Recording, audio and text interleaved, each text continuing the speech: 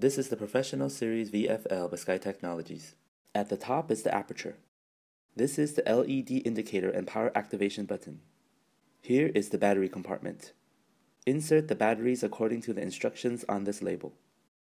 The Professional Series is powered by two AAA batteries. Insert both batteries negative end first.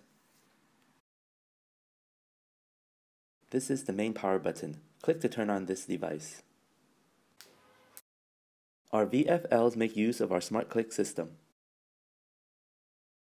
Click the activation button once to initiate constant wave mode. Click again for pulse mode. Click one last time to turn this device off. The Professional Series uses a 2.5mm FC connector. An adapter is available for other connection types. As you can see, VFLs are excellent devices for checking continuity and tracing.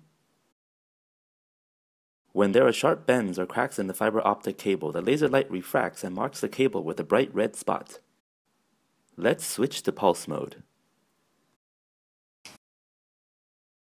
This is the Professional Series VFL by Sky Technologies. If you're looking for something more powerful, be sure to check out our Elite series.